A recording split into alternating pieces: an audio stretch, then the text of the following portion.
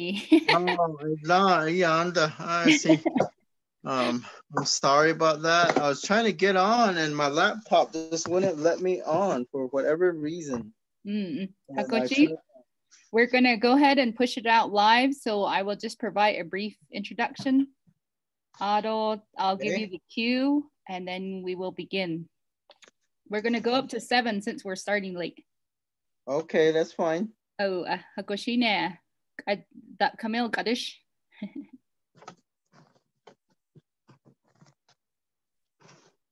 Camille, si Bodney.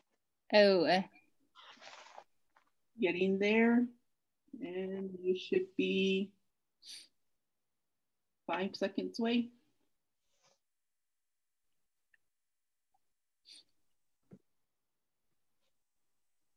And you guys are live on Facebook. Go ahead. Yat nana Quado Nikanal. Oi do yo hashit obejini Nikanal dal kiddy dat. Chisha de anshla adot as a flana e bashin. Zilt a kia ani dash shado to deshkijni e dashanella. Adon de Tayant I ade o inasha ado shachine e ma ideshkijni yadash chin do. Look at ne e dabanale do bekinshnanigi in le. Duji tode ade o e naga. Ako kwado e belganic etche the stories and teachings night kwat ego. Ako yego e belne a kwaki ultra has angi. Ako di eg at kwaki Shanala bedishno what oak ebedishna adoshi thought she yajet a ko e de ecuador adola yen his ishjana ido leash ben yakwa agi ad resiliency through the Night-Resiliency teachings ko kot ego eji igi belganic etcha a koshi abe the neck etchi yahadolne ado abelganic etcha sto Ado have to all those participants who are joining us via Zoom, via Facebook. You can definitely type your questions into the Facebook Live in the comments, or you can also do the, and if you are on the Zoom, you can do it through the Zoom chat as well. So this evening we have our guest, Shanelle, is what I call him, Mr. Lyle Mahajon Harvey.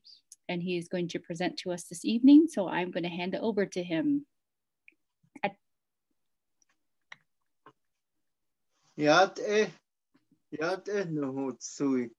Good evening and she ya bet ahnin shle.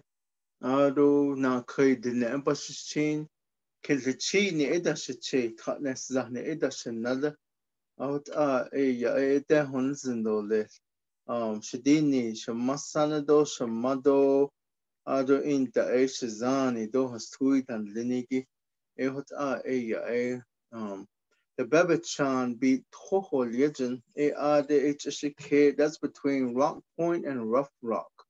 Ahot Ade Nan Nashadotni.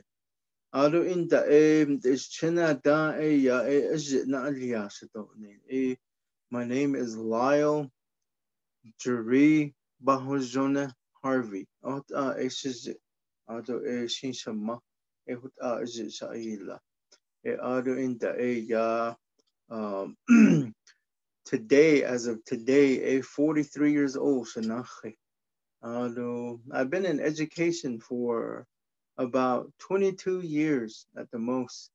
And I've owned my own company, Bahojone Consulting, for about 7 years now. And it's been something that I've been wanting to do for a long time in my life. Something to give back to the people that mentored me and then showed me how to identify myself with not only the world but the environment. Ado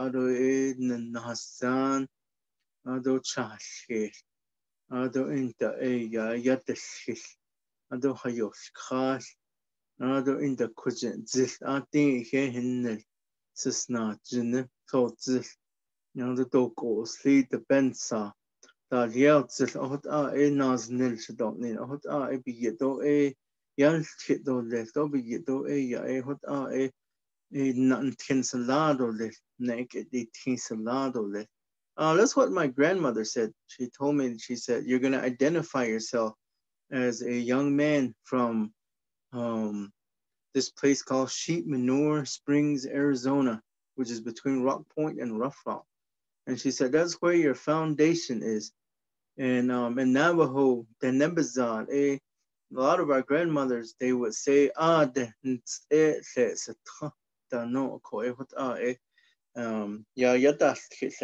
and I'm very fortunate to have heard my grandmother and my aunts, and then my grandmother's sister and my grandmother's brother, and have heard the way that they talk in their language, the Nebazan.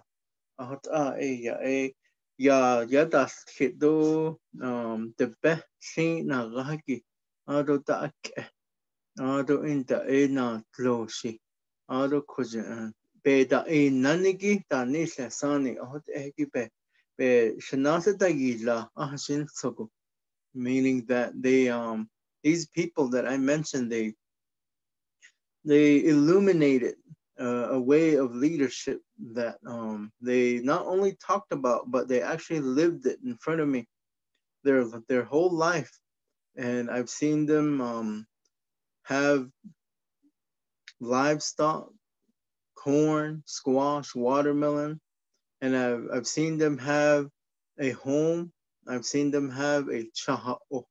I've seen them have a ceremonial hogan, and then I've seen them carry this lifestyle, a very disciplined lifestyle, and I've seen them do that in front of me. And then above all, I heard them talk the language in its purest form with no English, just Abajonet and Nebaza,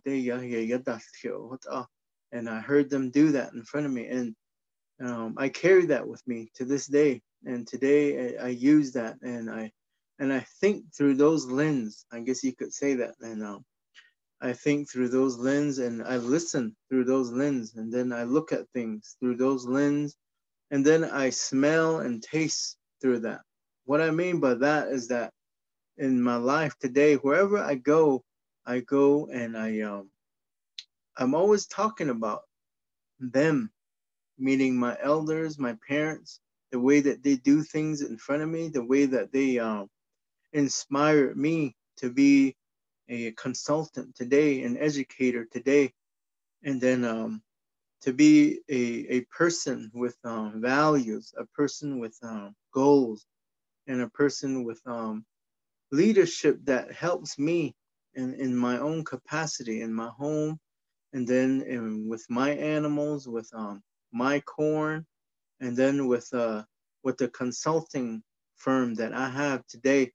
And I give back all of that back to them, and they're the ones who instill those values in me and made me capable of looking at myself and identifying what I need to do in my life to become successful. And so that word is very interesting. The word successful. And today we identify success as maybe having $1 million, or driving a Porsche, or a Cadillac, and having a 3-story home, and but the way that these people inspired and influenced and motivated me, I learned over the years that success in its purest form is what we call sa'ahnarebik ahojon. So if you look at that word sa'ahnarebik ahojon, it doesn't have a complex meaning. It talks about the way that you value yourself first, your name, your clans, where you come from, your parents, your grandparents, and then the people that inspired you along the way within your extended relatives, within your community, within the Hogan, at the sheep corral, at the horse corral, these people that laid the fundamentals for you. When you think about them and what they talked about, it defines that word success for you. and it defines the word success where it fits your needs as a person. And leadership.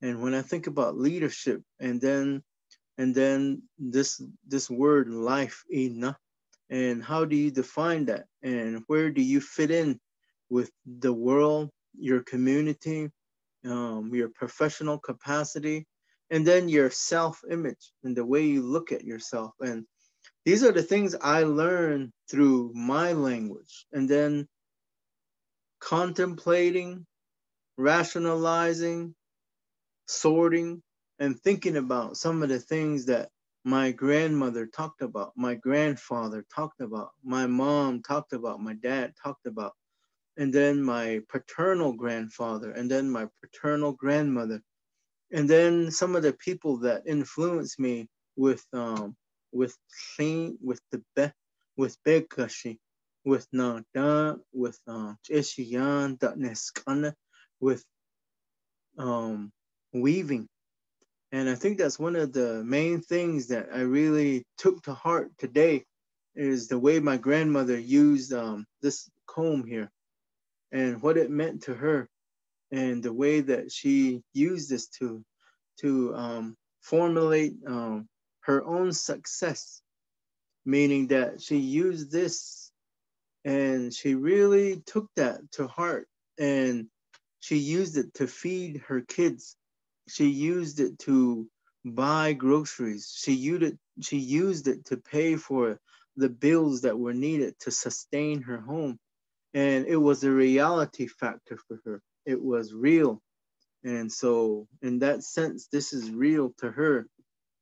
And this formulated all her goals and her leadership and the way that she approached life.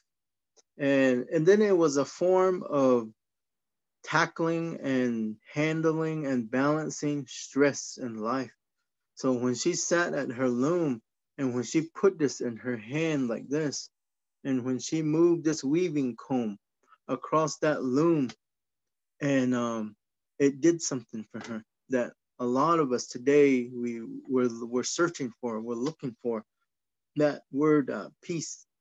And how do we, formulate peace in our life to where we have that balance of calming ourselves down, handling stress, dealing with peer pressure, dealing with what's going on right now, this pandemic, this COVID-19, yeah, all those things. And this was how that she tackled that, she handled that, and this was her getaway. This was her kind of like, some people go to Jamaica, Hawaii to get away from reality, but this was hers, and she used this.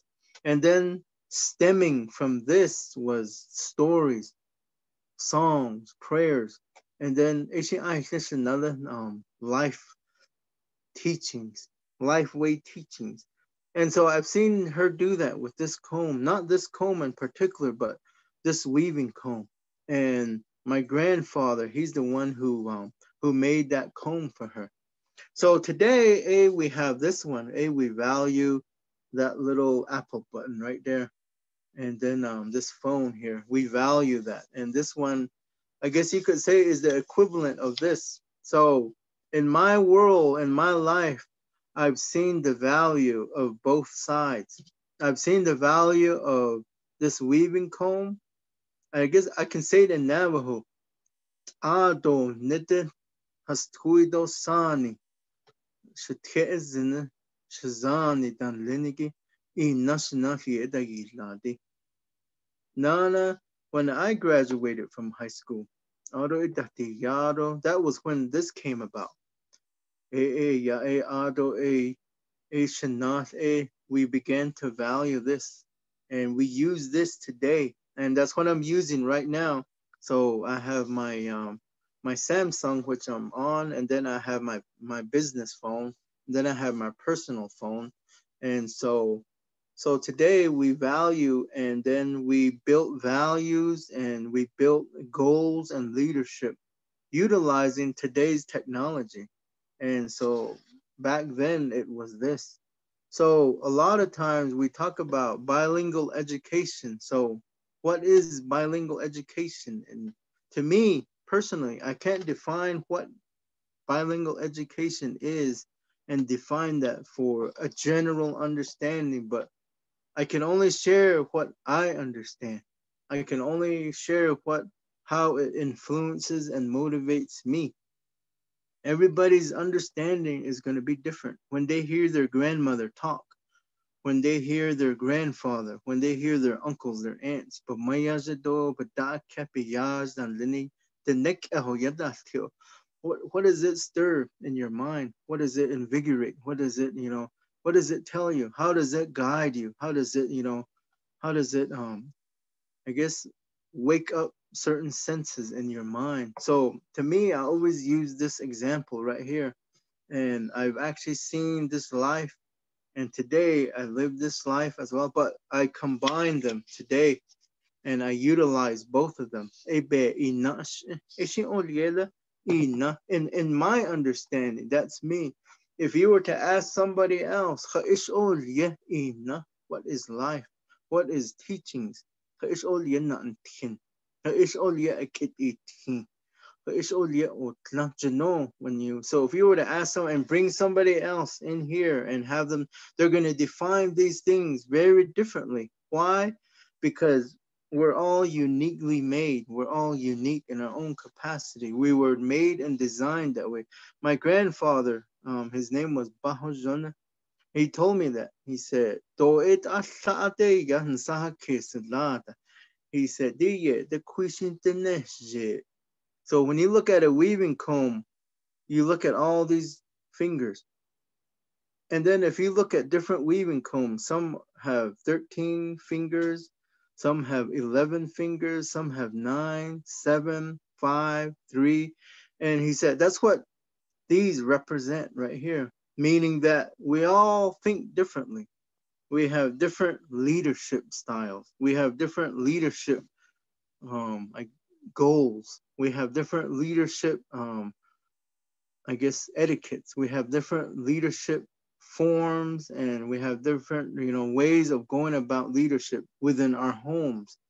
And so within our homes we have what we call clans. And my grandfather explained that to me. He said, we all thought the same. He said, then we wouldn't need clans. He said, the reason why everybody is different, the reason why everybody understands things, life, education different, it has to be that way, he said, because he said. So the way he explained it, he said that when changing woman, when she was done creating all the animals and birds and the different things on this earth, she left and she went home. She went back to her home, and she took some air with her, different air, and she took that with her. And while she was over there, she began to create an idea. And her sons, Nayet and Zgana and Tobajichin, began to miss her. When you leave your home, when you're 16, 17, 18, you begin to go off and venture off. Somewhere in your adventures, somewhere in your endeavor, somewhere out there, way out there, somewhere in Boston, Phoenix, Baltimore, Atlanta, New York City, Seattle, wherever you're at, whatever have you, you begin to miss that smell of your mother's cooking. Maybe you begin to miss that tone, that voice of your mother's voice, Todo shama I wonder what my mother is cooking right now. Jinzo the Hawan and you think about home again. And then you think about the way your grandmother, her tone, her voice, the way she prays, the way she talks. Then you begin to think about home environment, and then you begin to think about the smell and that touch. When you touch your mother, when you touch your father, when you touch your grandmother, and then when you touch their clothes, the way that it feels, and that all that's emotions right there. And when you feel that way, you want to go home, and you. So sometimes we feel like, man, I really want to eat some mutton, but really you're thinking about your mother and your father and your grandmother and your grandfather, because that's what you were raised with. That experiential, those senses that you've had, that you have in your body, it begins to tell you you need to go home. Na madon je ero da na mayaje na yori nje yaje e chiyan to holo sadzen holo sen holo. So then you want to go home, so you end up going home, and we go home, and we see our mother again, we see our father again. And that love, that's what love is. You yearn for that, your mother's voice, your father's voice, the way that the home is, the way that the pillows smell, the way that the kitchen smells, the way that, the way you feel when you enter your mother's home, the way that you feel when you talk to your father at the horse corral, at the sheep corral. The bear on the hedge dahya, other the better adan no, see the adan no. So, a bear a ya hatha, no, anahol, other hatha, no, a ya a natus na, hansekes na yishna, hatje na yisha, hua na yisha, huodillion na yisha. Just the different senses in us. It begins to awaken these and re-thrive them, reinvigorate them, and there's healing through that. So that's what happened to them. These two young men, and they asked about their mother, and they said, where did she go? So they asked their grandfather, and he told them, he said, this is where they went. So a long story right there, winter story, but I just wanted to use that as an example to clarify and to show what love is. That sometimes, we miss our mother and our grandmother, and sometimes they're not here on earth anymore. And so we feel that, and we miss them. And then sometimes we'll use, even tears. We'll call somebody, we'll text somebody, and then we'll say Shamaban sis case, Shajeban sis case. And so you think about these things. So Changing Woman knew that that's what was going to happen. So she planted that emotional factor for them. And so eventually they made it to their mother's home. And when that happened, she had created these clans, and she prepared a nice basket. It's a long story. 7:30. Don't watch it. But in short, in summary, she gave them a basket, and there was corn in there, and each corn represented a direction. And these were to take the form of clans. So with those clans, she identified that each clan was going to have its characteristics. Each clan was going to have their own leadership. Each clan was going to have their own tobacco, their own corn, their own way of talking to their kids, their own way of setting goals, their own way of cooking, their own way of planting, their own pipe, their own form of family values. So therefore, she gave this corn to them, and they returned back to the earth. And when they got back, then eventually over time, these four clans, no, there is no shift in there. They took the shape and form of the clans we know today. Kenya, Ani, Tohane, Todichini, Ado Bet Ani, Ekoje Hashkishnita, Ado these characteristics and personalities and understanding and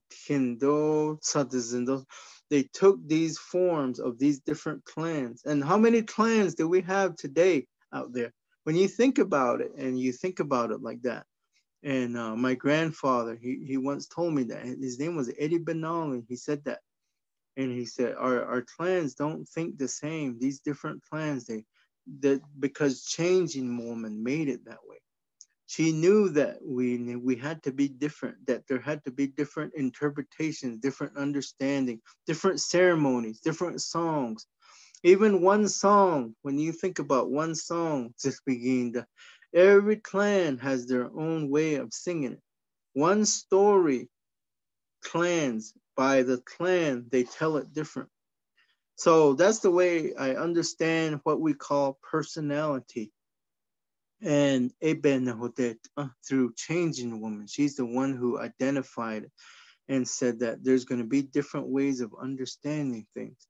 So that's goes back to these clans. So sometimes you have to ask yourself, when you say that, it's a powerful word. It means a lot of things. It identifies you, who you are,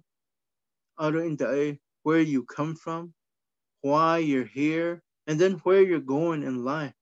You know, when you ask yourself, and then it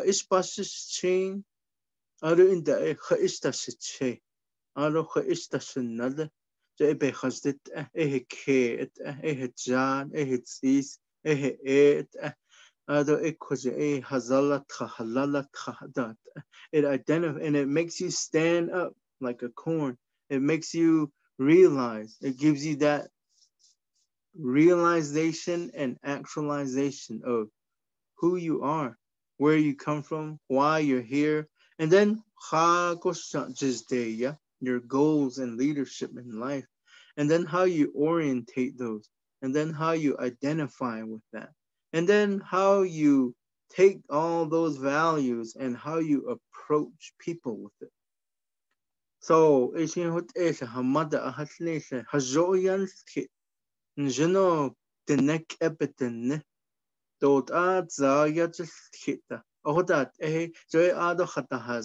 your clan. Each clan has those different values. So for me, that's how I identify with it. So every time I hold a comb like this, let me show you something. Hold on. I brought a bag here. This was my grandmother, my mother's mom. This was her batten bag, weaving bag, her where she keeps all her batten. In there, I can reach in there. And when you know your foundation, when you know your values, and when you know the answer to these 4 questions, who am I? Where do I come from? Why am I here? Where am I going? It's very powerful. And then other people can contest it. And then people can say that to you. When you're doing something good in your life, when you're doing something right, my grandfather always used to say that. You know you're doing something good in life. You know you're headed in the right direction when people mock you and when they oppose you. And then when they said, because you actually have something like this that was passed down from generation to generation. This comb right here, my grandfather made this for my grandmother when they were very young. And then this one, this batten here, was given to my grandmother by my grandfather. And then my grandma had an aunt that a long time ago, 3 generations, 4 generations back. And today I take these out and I can I can smell it, I can feel it, I can touch it. And I know that my grandparents and then their parents are right here in my hands. I hold on to it and then I hold them. And that's how I gain my strength. And the same with stories, the same with songs, the same with prayers. So before you get even into teachings, before you get into saying that you kind of have to identify the foundation of all of that. What is that foundation that allows you to think in that capacity of like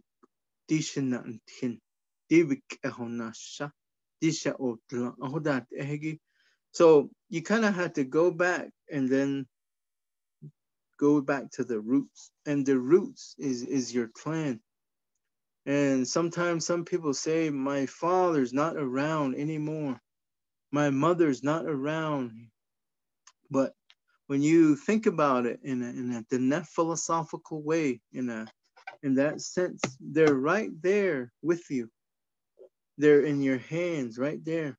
They were imprinted into your hands. These lines here, these fingers, they all represent these elders that taught you something, that gave you that thinking capacity.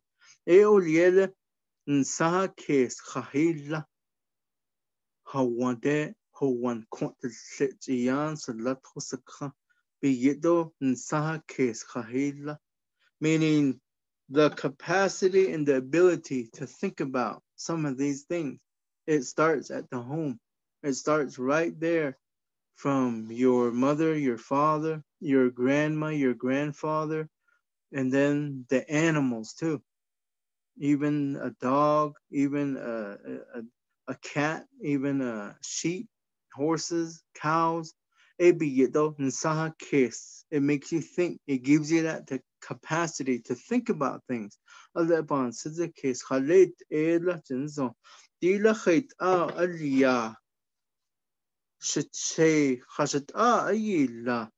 didn't have table saw back then. They didn't have sander, but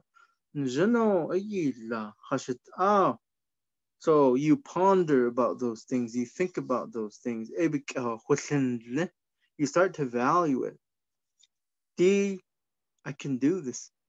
If my grandfather can do this, if he has that creative talent in him, I can do it. Shila, shibinshka, shi, that word right there. When you formulate that word by thinking about the foundation, the pillars of who you are, that's your clans, your grandmother, your grandfather. When you think about it like that, then there's no more doubt, there's no confusion. You can openly and freely say, Shit, Lyle Harvey, Yinishye, but Ahni Nish, na Kay de Nebashichin, Kiltachi ni Dashichi, Khatnes Zahni Dashinalde. So you formulate that foundation of what Balagana the Anisha, psychologist the Anisha, positive self-esteem, that positive self-projection, positive, I guess, affirmation, positive motivation, positive resiliency, and you begin to formulate that. But you have to identify who you are, where you come from, why you're here, and where you're going through your clans, through what your mother and your father, your grandfather, what they did in front of you, and then how they've lived in front of you. And if you don't have that, if you don't have that kind of an infrastructure, that kind of those values, some people, you know, don't have that. That's what they tell me. And then that's where you start to reach out to your extended relatives, your clan relatives. That's where you reach into books. You start researching, the long walk. How are people survive Kit Carson? How are people survive, you know, anarchy, assimilation. What made our elders come this far? One of my grandmas would always say that.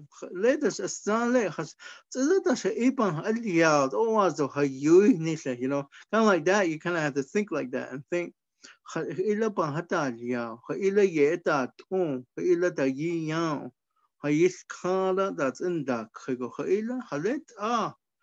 that right there, then you begin that search.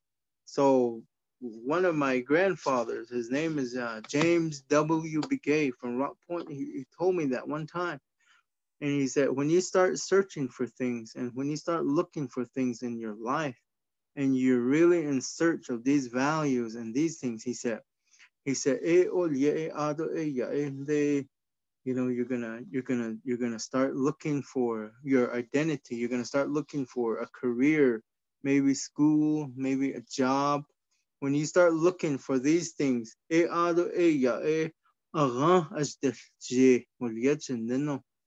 what he said. And he said that that's what that means is that these people one time they were sitting around and they didn't know how to get good things in life. They were sitting there and they were talking to the coyote, and the coyote, they asked the coyote, they said, there's that cougar over there. And why does he have a lot of good things in his home?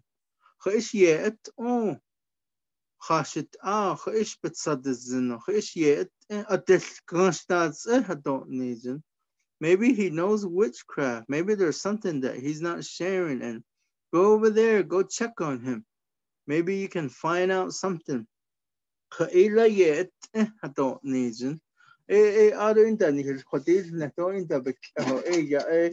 gonna strategize our life. No. He went over there and he he maybe knocked on the door and walked in and and I guess he went in there and he asked him his roundabout questions, and finally he got to the point. He said, those people over there, they're very interested in your success. And he said, what do you do? Why are you so successful? What is it? How come you always have good meat? We're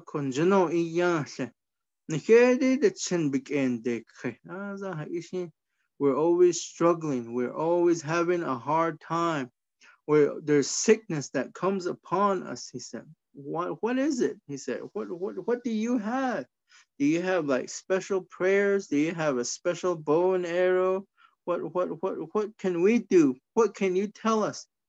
And he said, we have poverty, we're spiritually impoverished, we're mentally impoverished, we're emotionally impoverished, we're physically impoverished. We and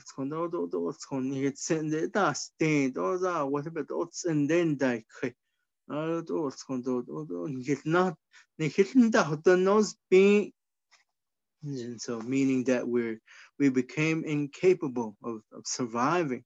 We need something. We don't know. Our children don't listen to us anymore. There's sickness. There's a plague going around. There's maybe like a virus going around. There's something going around and it's killing us and it's taking all of our things, all of our belongings. It's even taking our elders and our children, and we don't know what to do. We don't know how to think. We don't know. There's no clarity. Nobody has the answer. We're just, we're clueless, and it hurts us, and we need to know what to do. We need something. Maybe you can help us. Is there something that you know about? Is there something that you can tell us that will motivate us? Maybe we're doing something wrong. All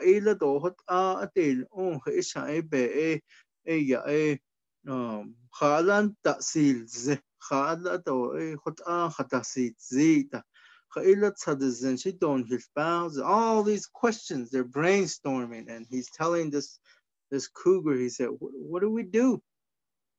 We have this sickness that came upon us too. We don't know, and it's killing us, and we can't eat no more, and you know, where we have this illness, we have ailments, we have, you know. And so that cougar sat there, and he was just sitting there, and he didn't know how to answer that coyote.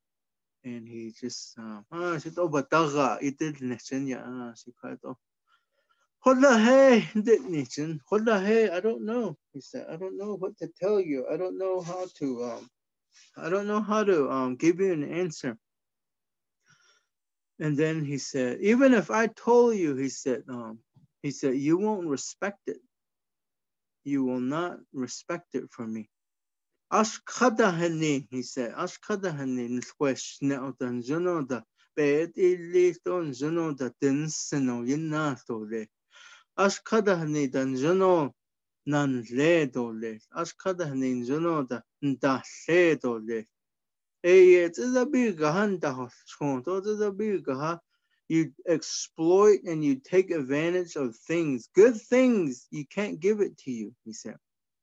And your people, when you give you something good and you tell you how to do something good, you don't have no values to respect it and really take care of it.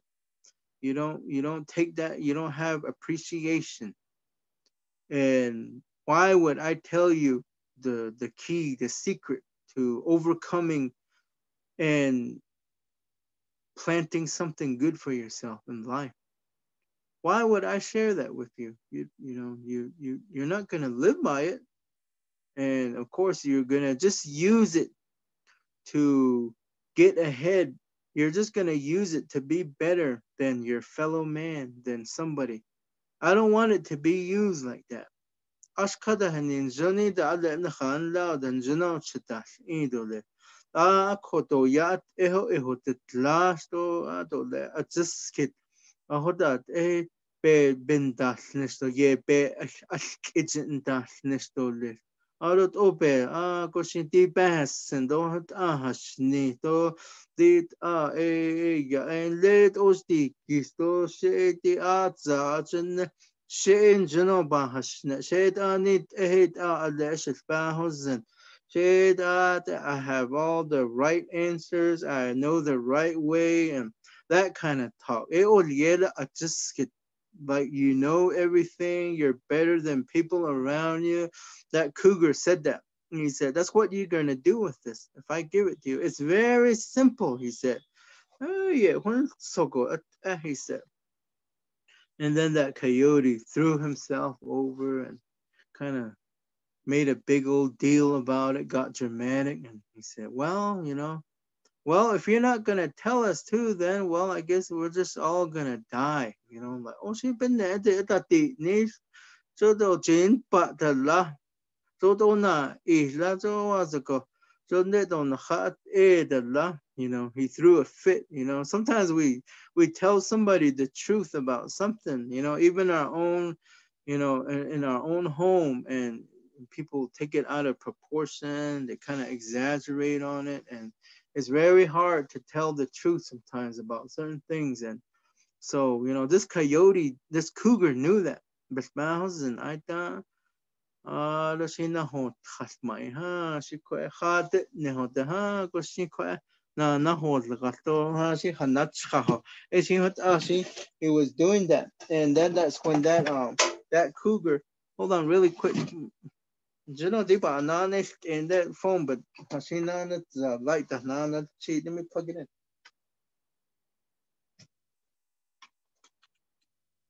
So that's what happened to that cougar and that coyote, and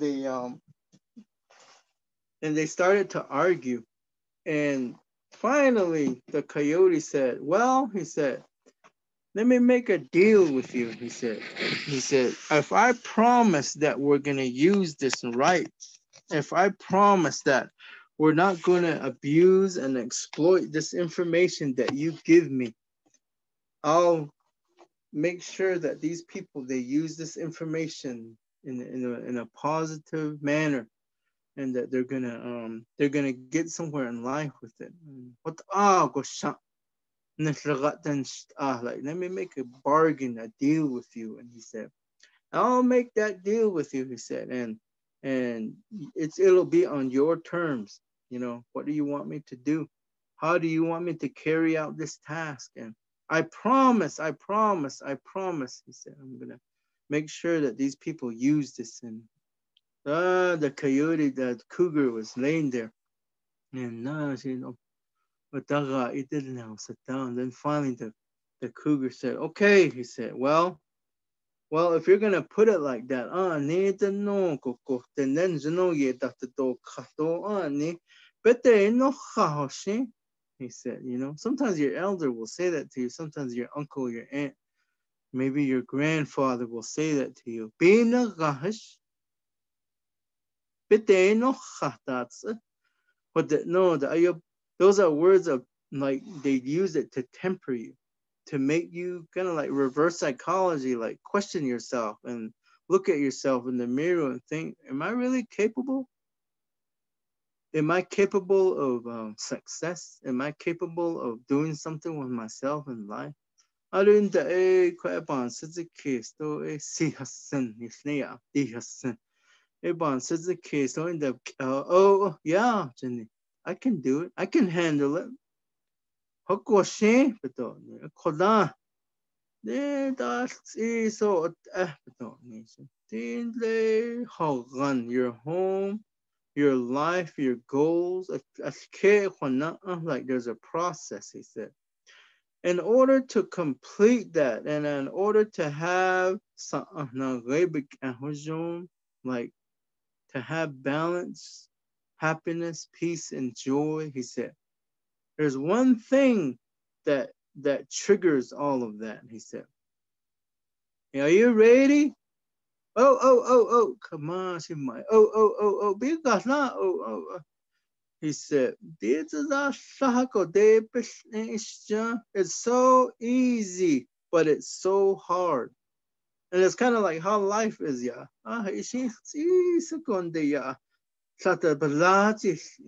People make a big deal out of something really small. And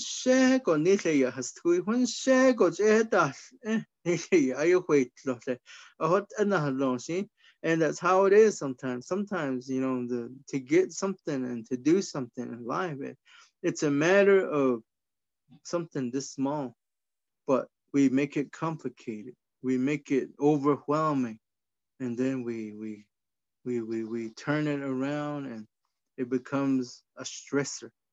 So this cougar knew that. He said, a kola. And he went like this. A kola, he said.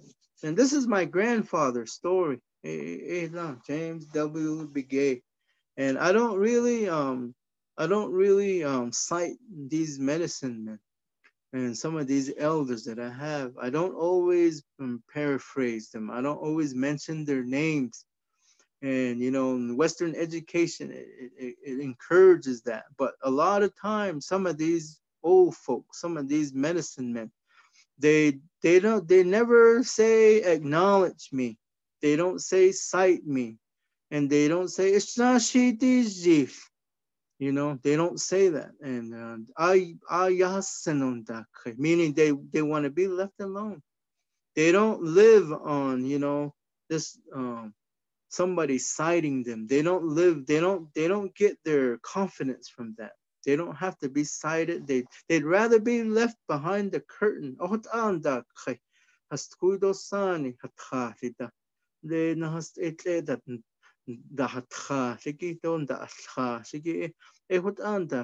don't want to be put out there and questioned. When you do say that to them, they'll say, na shadow bass and the deed hojo baku hinton aye o in the go na sha done. That's the way I understand it. Yeah, they don't put themselves out there in the public, and kind of like it was really hard for me to do this, knowing that I was gonna be on live Facebook. I have talked in different places, but for me to you know, but if it's for the kids, and I know that, you know, I have a good relationship with Pinyon Unified School District. So that's one of the reasons why, you know, I was confident enough to do this, but share a little story and, you know, so this cougar knew all these things. So he said, okay, he said, he said, Abinda hayishkada hayoskat be injaga a kot na, he said. A ede bedoli, he said. A ede hunsheko has anybody ever hear their grandfathers say that? Their uncles say that? They'll say a kolan hashne hunsheko. So has done here. Harinta hocha. And what does that mean when they say that? When they say, and then he said that. He said, this abenda hayoskat be dishta hayoskat yekista de no be nasha eshana esha ahalchi, like that influences my senses, that influences what I see, that influences how I smell, that kind of defines and orientates, projects my reality. He said, this morning star, that Milky Way, these stars, this morning time, early twilight, early dawn twilight, these influence me, they motivate me, and they allow me to get whatever I want in life. And then they take care of me. That early dawn twilight, that spirit, that wind, that air, the color of that air, it's my shield. It protects me. It keeps this viruses, this cancer, diabetes, these foreign ailments, it keeps them away from me. And he said, that's all it takes, he said.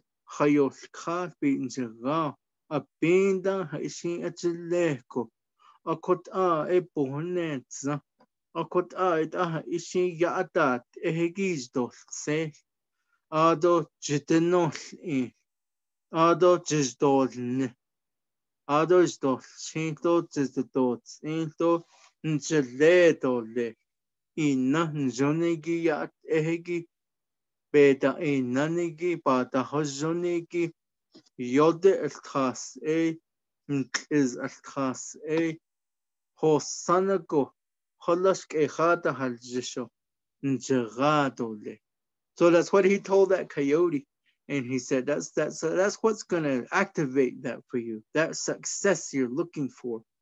Success can also mean healing, direction in life, like the ability to identify yourself, say shit, and then formulate a path that's going to get you somewhere in life. And then I heard a video today about this woman, and she's a billionaire, and she had I'm trying to remember the name. It's a spine condition on her spinal cord, but she said it. She said I had to give up my life in order to enjoy my money, and so she said that this spinal cord, this surgery that I was gonna have, there was no guarantee that it was gonna be successful. But for me, I had to ask myself, is it worth that if it does work, I'm gonna enjoy my life and this money that I have in the bank account? But then there's always the possibility that it's gonna kill me and I'm gonna cease to exist. And where is my money gonna go? So she said, I had to look at myself in the mirror and ask myself, who are you? And right there, it clicked in my head. And I said, hey, right there. She knew, she knows that. And she had to ask herself that. And she said, do you have it in you to do this? And nothing, in the she said she had that surgery. And that's an old word, right? Some people still use that. She survived. And she was on the news on a podcast. She was talking about it. And she said, I survived. Now, she said, I'm healthy. And she said, that's so successful. So, in that sense, success can be healing as well. And she said, now that my physical being is successful, I can enjoy my success that is yet to come to me. So in our prayers, it's the same way in our language. We say, Yode estás shosándole, estás shosándole, Yajetsui na shadotno na nashtadole. And it's right there. And we have that in our language, the Nen language. It has these positive spiritual affirmations in it that allow us to overcome. So what made us overcome and what made us endure and be victorious to what assimilation did, to what, Kit Carson did, to what these Spaniards did, to what society did to us, to what colonialism did to us, what allowed us to overcome that, what allowed us to endure and prevail is our Dine language. And because that Dine language ties into our strength, it ties into our healing, our self-healing. It ties into how we understand your first clan, your second clan, your third clan, and your fourth clan, and how that makes you think about your parents, your grandparents, the lifestyle, like Manali said, the life ways. And then nakahastudo sani inatayilagi, how they did it and what they used to come this far, to bring us, their grandchildren, their great grandchildren, this far in life, and is activated through our Dine language. So that's what this cougar told this coyote, and he said, "Ah, de bedoli, ade you watch it. Hayish kada na now has ahdina." What does that mean? Has ahdina, meaning that you're gonna acquire a long, prosperous, healthy life. That you'll never see the inside of a hospital. You'll never have to take metformin. You'll never have to, you know, endure certain things that comes with with sickness, with COVID-19, with these things, heart disease. But it has to be you. On the a lot of people say that that comes from that. Hayoshka be in jaga, abinda in jaga, hakas be in jaga, so hastin so asa ho be in jaga the hwahosino, hosino, meaning that they know who you are, they know your name, they know your plan, because you pray, you talk to that energy, you talk to them, and they grant you that healing, that prosperity. And that's the power of Hayoshka. And that's the power of being up early in the morning. It motivates your mind. It motivates your spiritual being, your mental being, your emotional being, your social being, your psychological being, your physical being. And these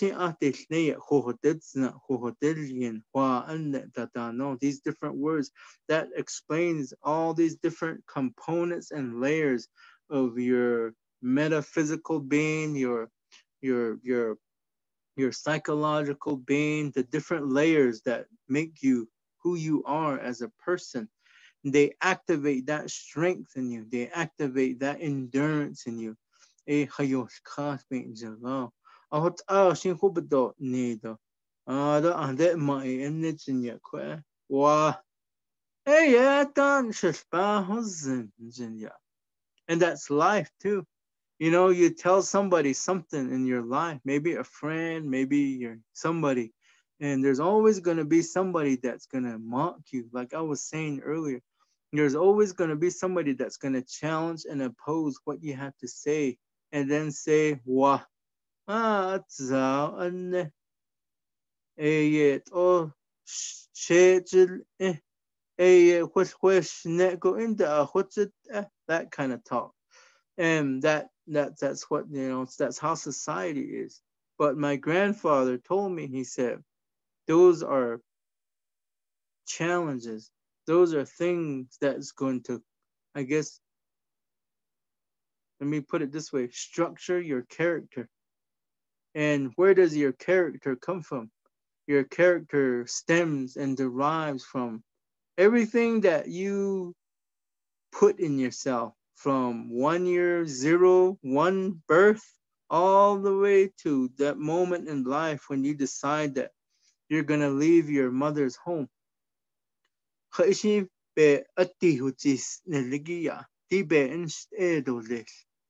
Jebina and Tin, Shamasana Bena and Tin, Shanala has Tin, Shanala Sabana and Tin, Le Nanska de Bena and Tin, Keda the Legi Bena and Tin.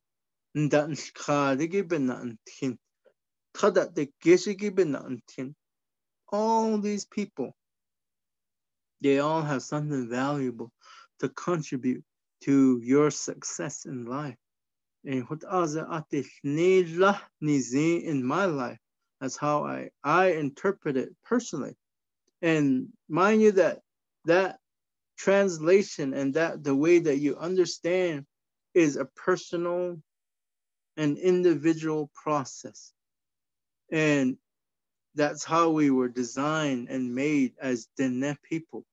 We were designed to interpret, and then we were designed to understand at different levels and different rates and different, uh, I guess, in different tiers, And as Dene people, that's who we are. And that's the way our education system was formulated. And it all derives from your clans. Your clans that tells you that you represent 4 different homes. You represent your mother's clan, that home, that fire, that food, that water, that prayer, and then that song. That's one. And then your father's side, Hajjah, that home, that teaching, those values, those prayers, those songs, that food, that water, that leadership. That's 2. And then number 3, that bloodline, that home, that fire, that water, that food, those songs, those prayers, those values, those teachings, those understandings, that language that's used in their home, the different languages that are used in that home, the different goals that are encouraged in that home, the independent, interdependent, intradependent communication skills in that home, that bloodline. That's 3. And then number 4, that bloodline again. The same thing. All those elements that make that clan unique and special. You represent those 4 different homes. That's kind of like your composition and the pillars of who you are, your personality, your motivation, your character, your leadership, your goal setting skills, your communication skills.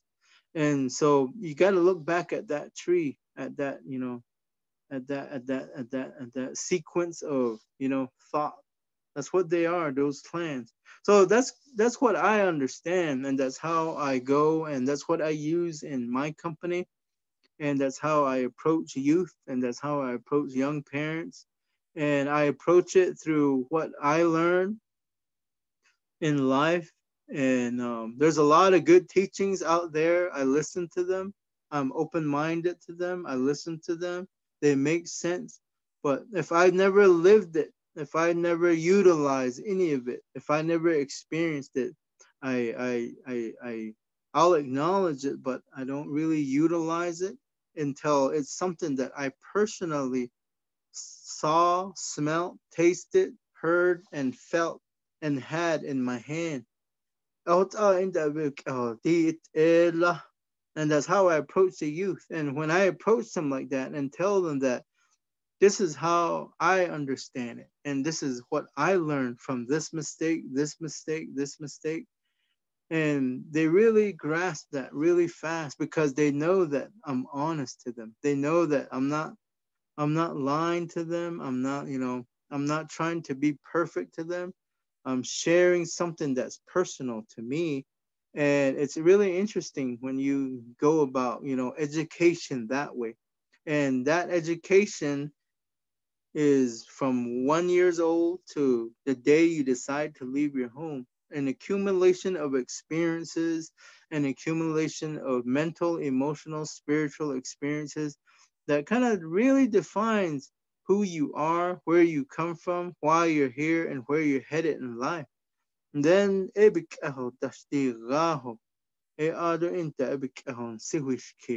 makes you think. It makes you. So that's what this comb represents. That's what my grandfather told me. And he told me that this comb, these fingers, it represents in case your thinking skills, the way that you think about things, the way that you, I guess you can say, constructively sort, the way that you constructively place things in your life of value. And he said that's what that it was put in your hands. And so that's how I understand that leadership, success, and then education stemming from the home.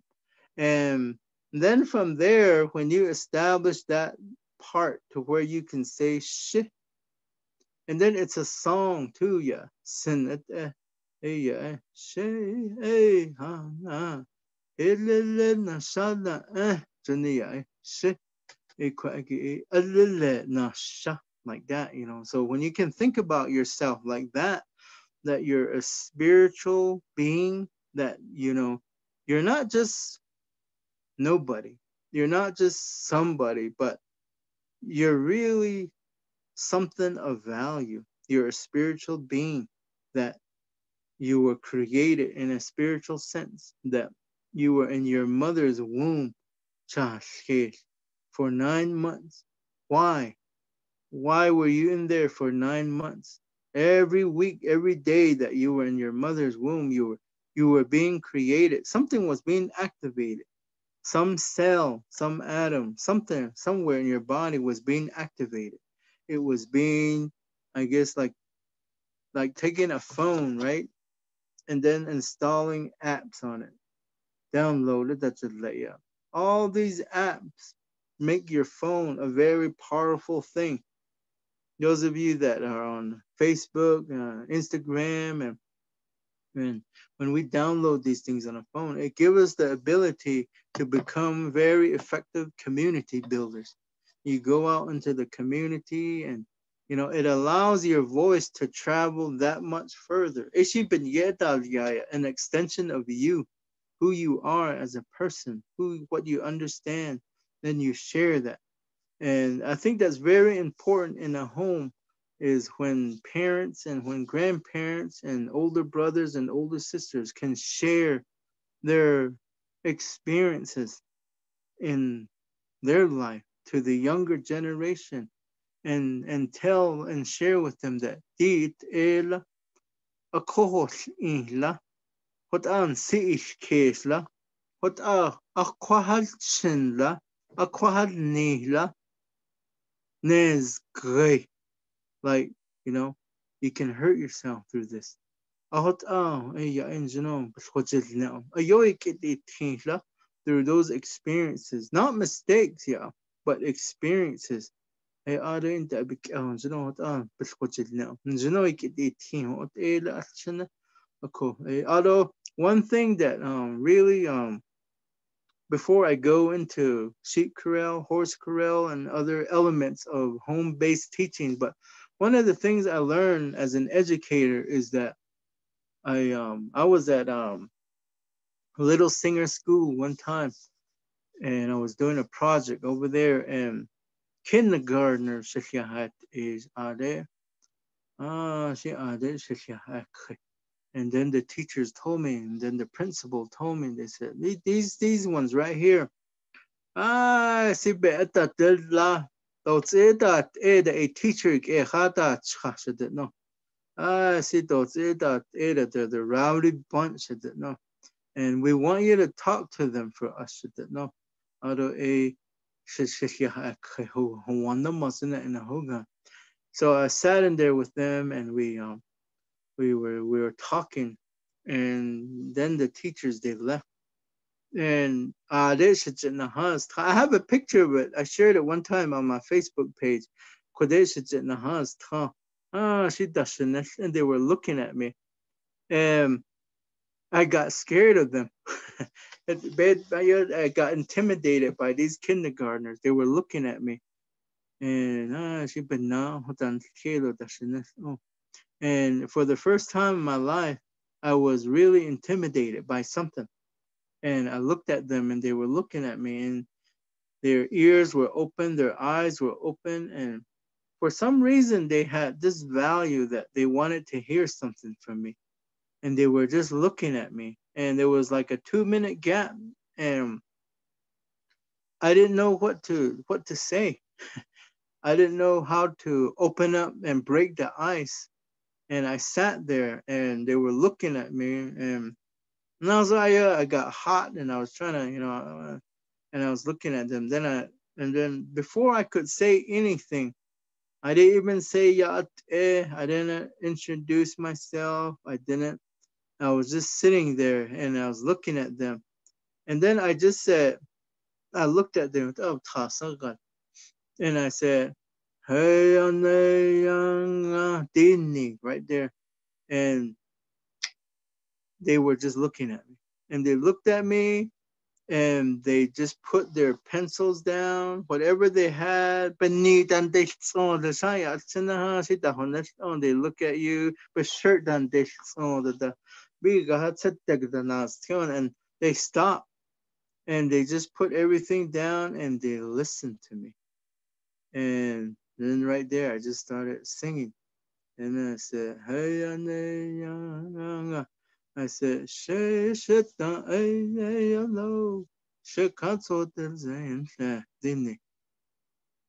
and they stopped, and they just listened to me. And as I was singing the song, about halfway through the song, they started humming along.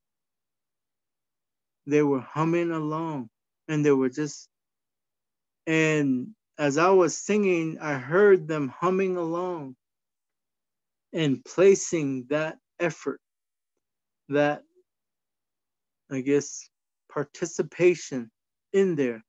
And it did something. It moved me. And I had to finish the song. And as I was singing the song, by 3/4 of the way of the song, they were singing along with me. And they were just,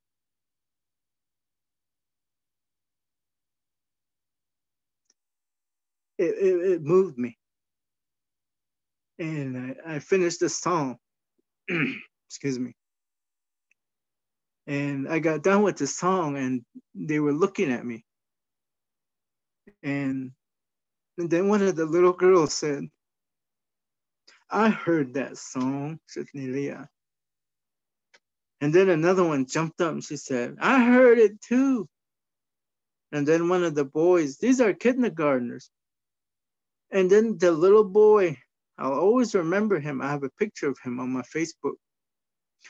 And he jumped up and he said, I heard that at my sister's kinarda.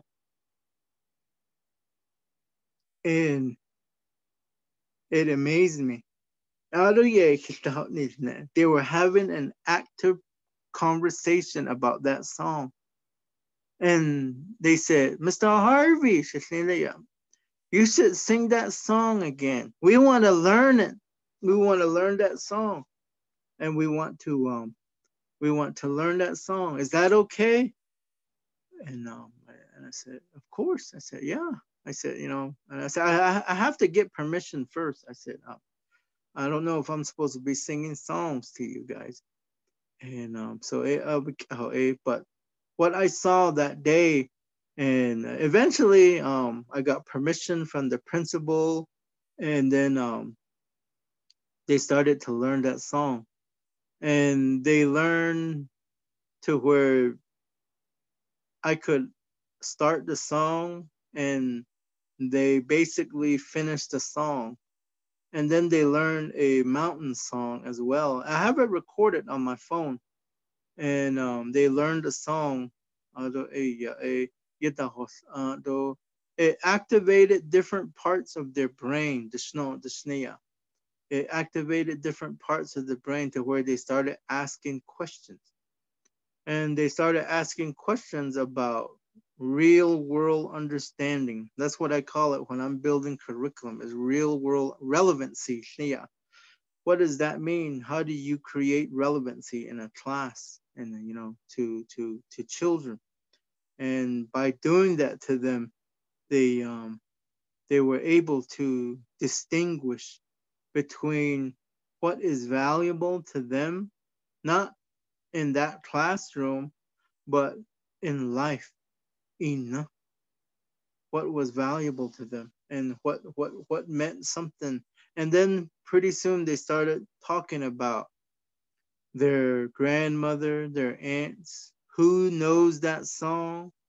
I'd even give them homework, and they went home and they started coming back, and they said, I asked my uncle if he knows that song. I asked my mom if he doesn't know, if she knows that song. I wanted to go to a Kinalda, so I told my dad, let's go. And we went over there, and guess what, Mr. Harvey? I heard that song over there.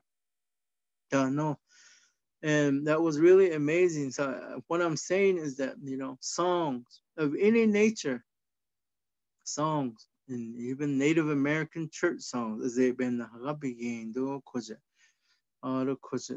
two-step songs, the social songs, and they really make a difference in a home environment when you want to activate this a child's learning capacity, and it can activate parts of their brain to where they learn to ask questions, they learn to initiate, and then they learn to correspond with you, and that's through songs.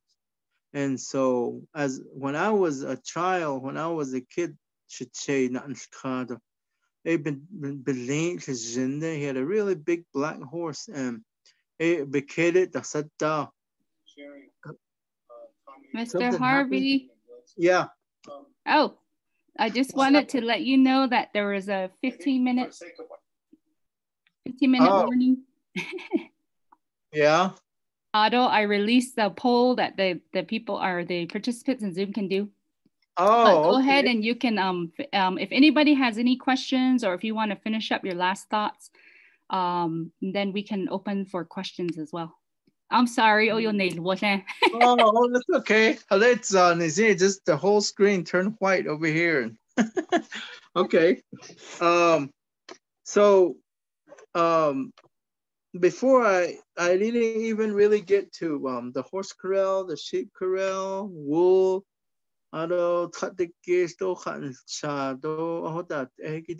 process.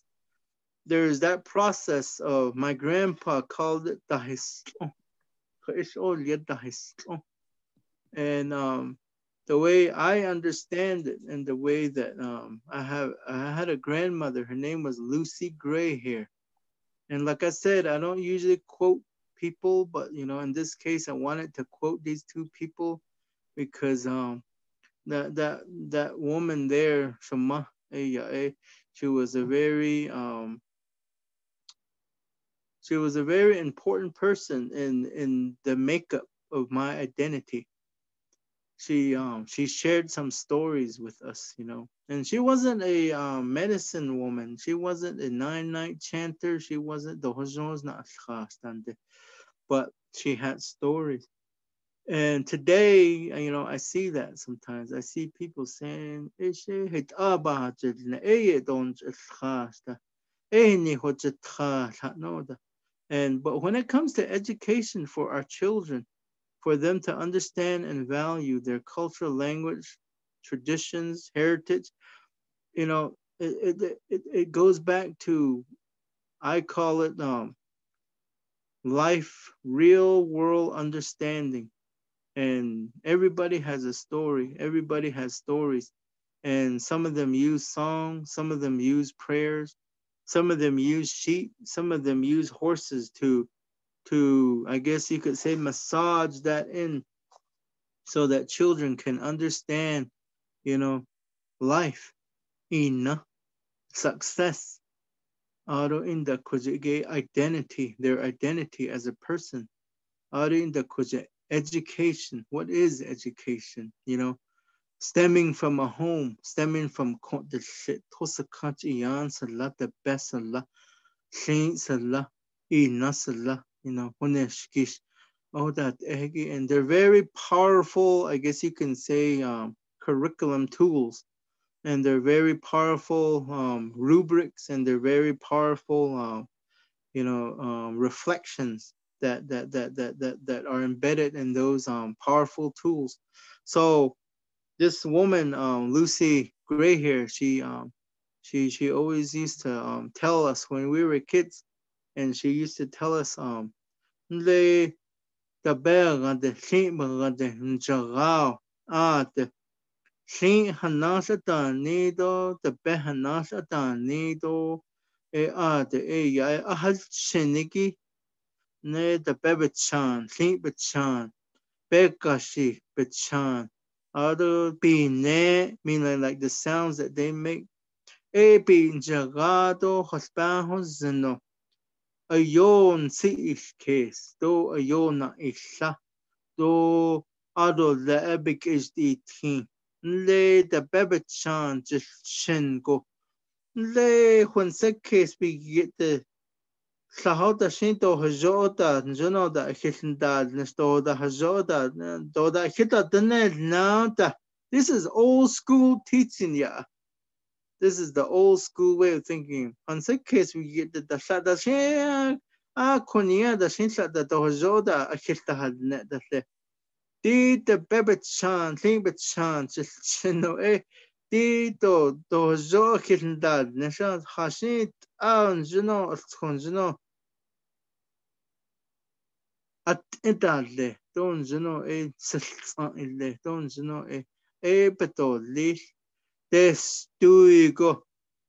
The baby kitten jagao, des go. Think wasn't it ego, ni yolo, des kazo.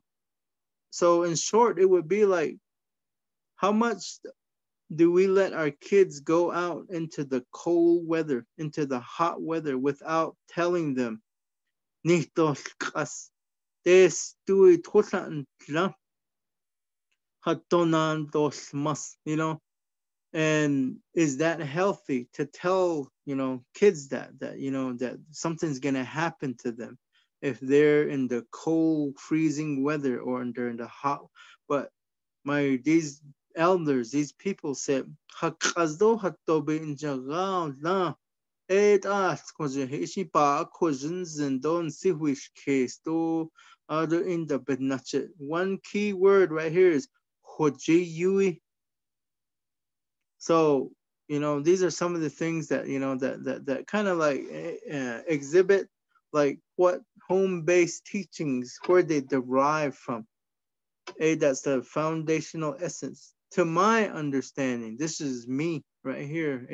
In my life. Aro in the pe hashin so this the pe inash do pe ya it ishi bon sis case do be yashti. Like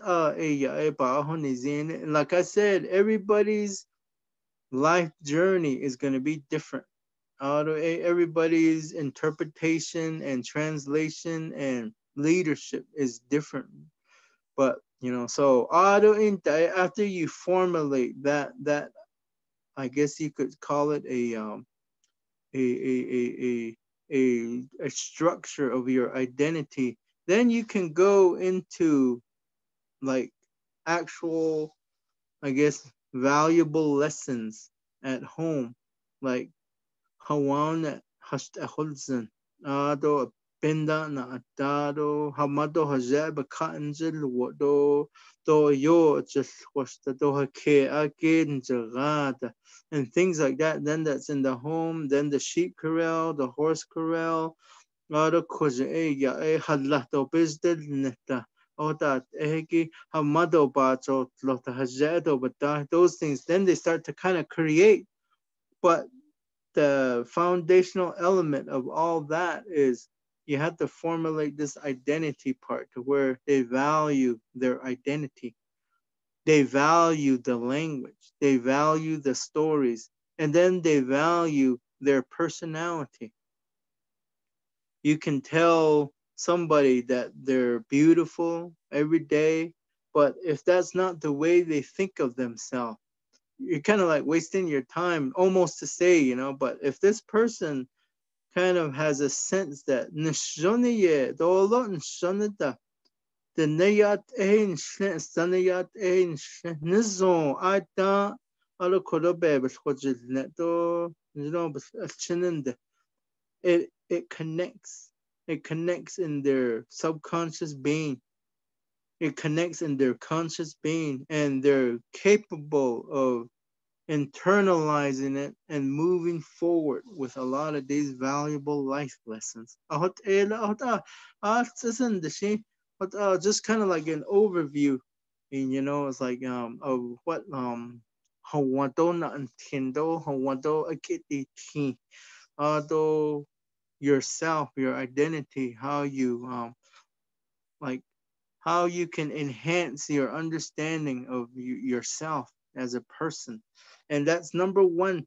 E oliela na taske aski nisle out of get and that's that first part.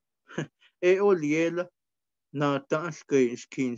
Then you're gonna move into na taske at eden. What does that mean? So there's all these children, 102 kids, and they all come with values. They all come with all these different morals, teachings. And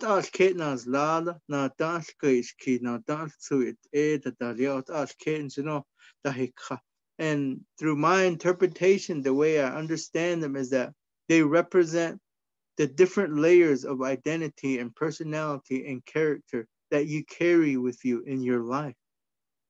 So ahot aba hashnet dolish and ahot era shanada.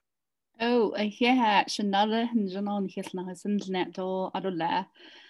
Do Baslanchke go that's a will ya, Jano e Adolan Hill is Jana in la do. Oh. Ado dig it out in Naho Ado Ashi Nastin Nana do. Na adult kiddo, you have the opportunity to ask questions. If you want, those of you who are on Zoom, you can ask through the Zoom box. Chat box, Zoom box.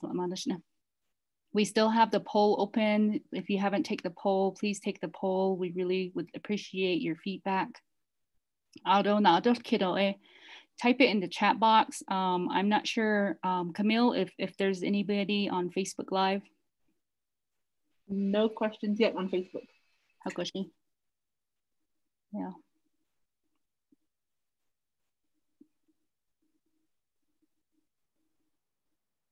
Ashin. No, no. Na kita haljenitzi. I just want to say that I'm sorry for being late. Red laptop. Ito hindi that's a laptop. One time, what's the ASU, the law department that when they stand there, oh, it's you 200 don't answer. Quite auditorium museum. Quite laptops on at the other. Quite legends, you know how kiddo quite. So that I'd go under the officer. As it from there says though, as it oh. I abayasan la. Oh, Inas wado hotel the nansa. Quite on in this land and you know on and that's as a laptop. Of course, that's a. So I have just one comment from one of the participants. That was very interesting. Thank you very much. From my family, we're all gathered around as a family and we listen. Oh.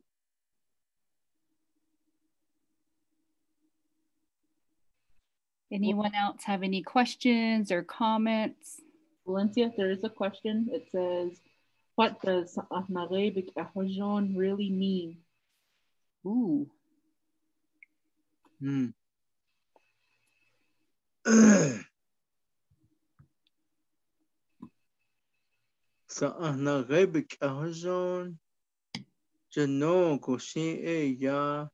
gonna quote a person here that his name was Edward Harvey, and he fixed that gish for the college. If you go to the 6th floor, there's a gish up there that has turkey feathers tied to it, and he told me, he said a long time ago, he said when you wanted something in life, he said, hey, you know, and we asked him, we said, why do you need a gish? And then he said, hey, he said, John de Asana when she made these clans, she gave each clan a gish, a planting stick. In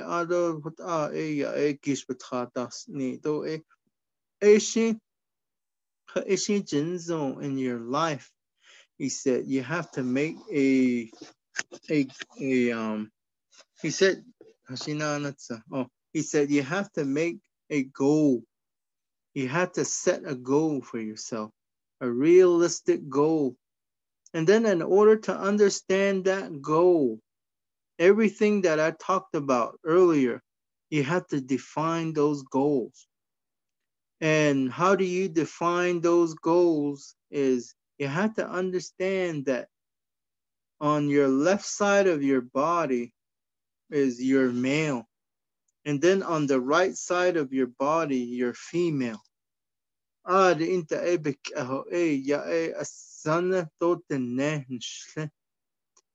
that your brain, you have a left brain and a right brain, that you have to balance the way that you think about things through that male and female duality. Like you balance your decision, your choices, and the way that you rationalize and interpret and think about things, that you're male and female in one body, that you represent 4 different homes in your body.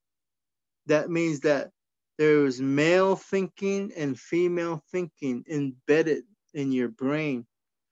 And that gives you that love, that anger, that peace, that joy, and then that ability to think, and the ability to survive, and then the ability to learn, and then the ability to unlearn.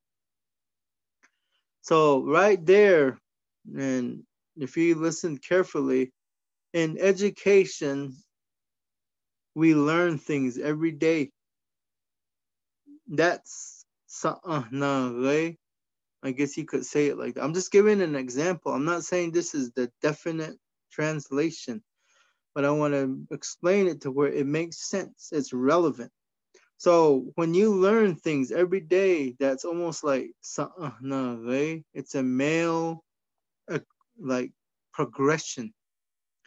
And then through that learning, when you learn something in life, you internalize it. And then you rationalize it. And then you filter it through your mind, through your senses. Through that understanding and enlightenment, you begin to look at yourself clearly and you tell yourself, I need to unlearn some things about myself that are toxic, unhealthy, and that doesn't give me anything, that doesn't give me peace, joy, happiness, and love, and these things. So learning and unlearning things, there's that balance. When you learn to think about things like that, my grandfather said, he called it oho bi istin. Nana kojigo he called it ishhujum bi istin. So in order to have peace in your life, he said, you have to learn and unlearn things. And that's how you balance your mind, your mental being, your spiritual being, your emotional being, your social being, your psychological being, and then your physical being. And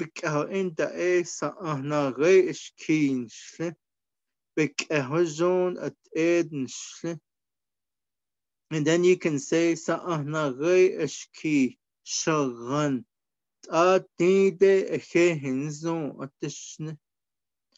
Big ehojon at ed ati shagan ati de ehenzo at the snow. See, you make that proclamation, you make that affirmation that your balance and your male, mental, emotional, physical being, and then your balance and your female, mental, emotional, and physical being.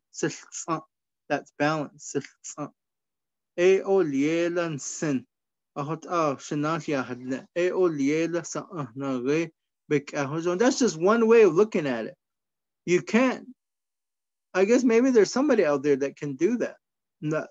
In my years on this earth, I'm not capable of answering it in that sense, but I can answer it according to how I see it through education, and then through listening to songs, singing songs, praying, and then following some of my grandfathers, and then listening to my grandfather, Edward Bahi Harvey, my grandfather Bahajana, my grandpa Eddie Benali, my grandpa James W. Begay, my grandpa Herbert Harvey, watching and hearing them pray and sing. So that's how it, formulated an interpretation for me. So that's the best explanation I can do on that part. Yeah, Adolf, we have another question. I'm not really too sure, but let me try my best. You were talking about the two men and lady. The last part you were talking about, why do you say, no, not this kid.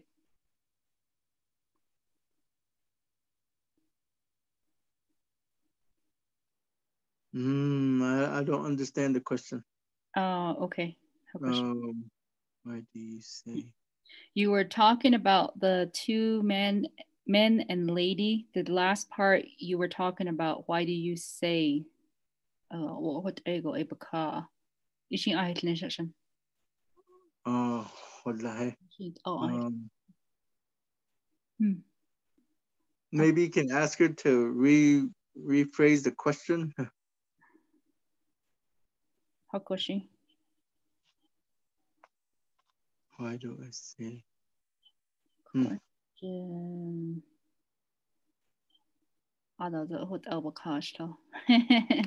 No. So we'll give this person maybe a couple more seconds, and then we'll see. Okay. Yeah, I see. I don't know. Devices get oh you we long with a I think. Oh yeah. And you feel, I think dan hil chon la hey. I think she's asking for clarification on in English terms, the way she wrote it, corn man and woman.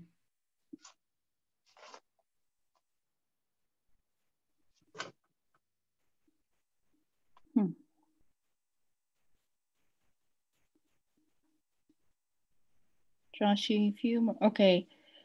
Like the corn men and women don't know how to write it in Navajo.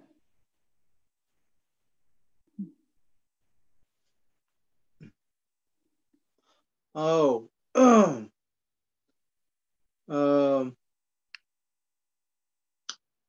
The Natalka key do Natalsu it. Oh, that was ice, no? Hola.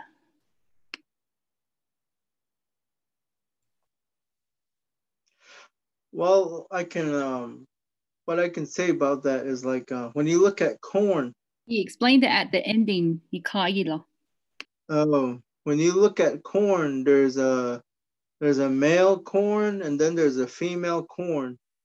And philosophically and in our songs, it talks about white corn boy and yellow corn girl. And in there, it talks about the male being and the female being. And then I was using that context to describe like the male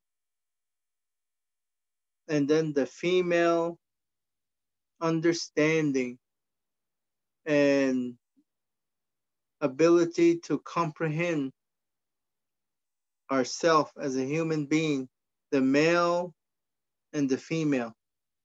And so we usually use white corn boy and yellow corn girl to describe that.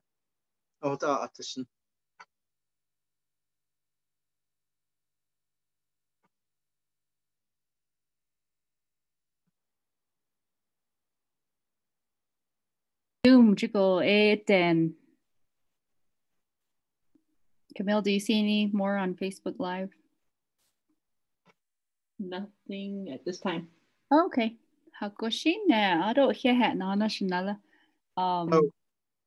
Technical difficulties. She nana dole. She na dishling. I don't hear handini dole. Oh, you a hanegi nixala. Dos senegi do andle. Ado le at na has twida by yanti oda. Jo ade o e na antinigi na si letligi it. Ado be ni hil ishana en e quite giban. Na hinsen. Ako kojit she al todo le ado he kodo ni hinal na as kidigi do kodon hanne and lenigi got egon hitch just anigi. But he she no sen ado he ako the next Dine stories night, let me share this real quick, is October 29th, and tentatively I have Mr. Robert Atson, who is going to talk about Native American church as they be Nahagaja, the history and the use of the paraphernalia. Egit LA Yahweh Nitnet Akod Ashin O Haisenol Aunt Dole Ko Ashin Kachil so Kojent Dole Ado Hiat Nana.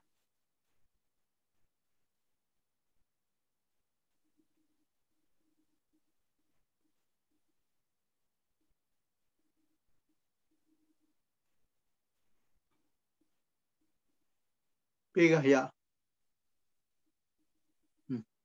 Camille Bahudni.